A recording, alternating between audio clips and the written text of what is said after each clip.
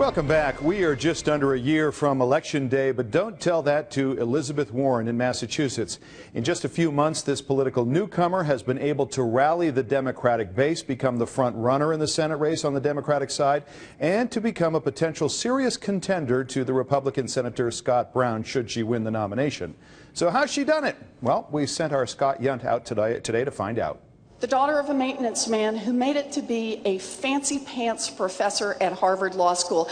America is a great country. It is. On a beautiful fall Sunday, somehow, U.S. Senate hopeful Elizabeth Warren packed more than 1,000 people into a Roxbury gymnasium a year before the election. This isn't about me.